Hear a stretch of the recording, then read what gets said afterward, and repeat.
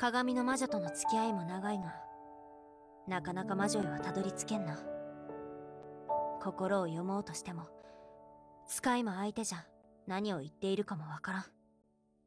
はい、ビッグレンズの咀嚼面です。今回、イベントのキャラが、これ工場キャラだから、まあ、限定キャラじゃないんだけど、もうこのね、こいつが欲しいと。この鏡餅をね、手に入れるために、1回ガチャとりあえず結構あるんで、これ10回回して10連って感じで20連やろうかなと思う。さあ、やっていこう。ガチャを引く。不思議。あなたの因果に変化が起きたみたい。さあ、変化を起こしてもらおうか。そう、これどんどんいかないと時間かかっちゃうからな。これ、そっか、喋れないんだよ、これ。もう、変化起きない。これ変化起きないときに、喋れないよね。喋る暇もなく消化していくみたいな。今4回目ダメだ。これはなんか、変化の兆しが何もないな。やっぱ1回だからね。今回は渋いな。今回のマギアレコード。全然ダメじゃん。マジで変化しねえな。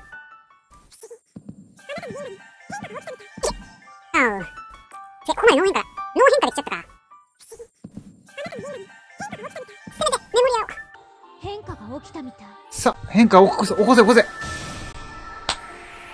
魔球イロハ。安定の魔球イロハ。そう、ここまでずーっと変化なしで来て、お、変化が来たって見たら、魔球イロハ、お、やったメモリアが出た。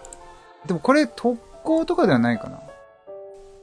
あ、このメモリアでもめっちゃいいくない？変化が起きたみたい。さあ、起こしてくれ。来てる。流れが来た。引き寄せるんだ。魔球イロハ。引き寄せたと思ったら、魔球イロハでしたね。お、でも、魔球イロハからの星4メモリアが来たってことは、大切な人のために、どうしてそこでさやかちゃん出てきたんだ。さやかちゃん空気読んで。次こっちだね。こっちがメインだから。マギアストーン250個を使用して、クリスマスが近いというのに10回ガチャを行います。石を250個使うっていうことですが、よろしいですか？そんなのは分かっている。あなたの因果に起きた異変、深く探らせてもらうわ。よし。絶対にここは失敗したくない。さあ、確定演出が出る前に目を閉じ、集中線が出る頃に目を開ける。よし。バッチリと得得した。ついに人類も得得する時が来たようだな。で、これどんどん開けてこうね。ポンポンって。これ今更出てきたか。スロットマシンのやつ。でこのね、生ラバスがこれ開けるとき、ピーン、ピーンって結構リズミカルにやってたんだよな。それをできるようにしないとな。この、シュイーンってなる前に、ピーンってね、ペロン、ペロンとかって、ダメだ。真似したら今、暴発になっちゃった。やっぱダメだな。この、ちゃんと、シュイーンってなってから、ポチって押す感じにしないと、なんか、適当に押しちゃう、あれがあるからね。まあ、でもこの、ペローンだよね。キャラの色なんだったかな？何属性だったろうな。闇属性だったっけ？水だったかな？もうそれすらちゃんと見てないっていうね。服の色的になんか闇か水の気すんだよな。全然違った。後でちょっと確認しとこう。で、放課後の透明少女。で、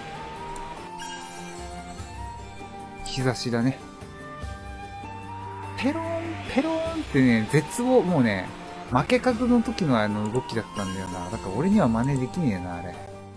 でも負け格だった！悔しい！いや、悔しいですね。とりあえず関連物はね、1個も出てないんで、あと10回だけ行くか。これだけやって、もうこれ以上やんない。もう絶対貯める、こっから先。深く探らせてもらうわ。さあ、探ってもらおうか。確定演出が出る前に目を閉じ、集中線が出る頃に目を開ける。バッチリと決まって、観測者は何も見てないので、観測した瞬間に全てが決定するっていうね、コペンハーゲン的解釈でちょっとやっていこう。で、何色だったっけな、あのキャラ。星3の方。あ、それ見るの忘れちゃったな。それ見てから、あれした方がよかったな。ユサハズキだった。多分水と、火だったかな。ちょっと、怖いな。何色だったかわかんないからちょっとね。違うんかい。何色だったかわかんないときこうなっちゃうよね。ちゃんと色を確認しとこうね、みんな。